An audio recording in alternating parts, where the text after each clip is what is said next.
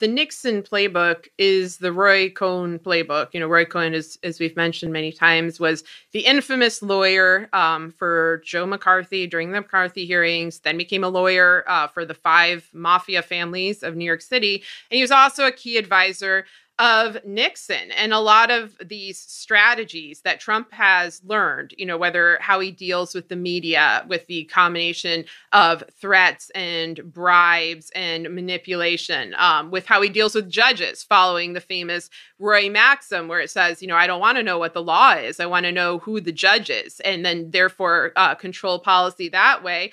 These sorts of tactics, these illusions of mob riots from civil rights protesters and, capturing, what Nixon would call the silent majority, which is not something I think really exists right now. We may have a silent minority of people who are racist and don't publicly want to be racist in the way that Trump fans would, they enjoy being racist.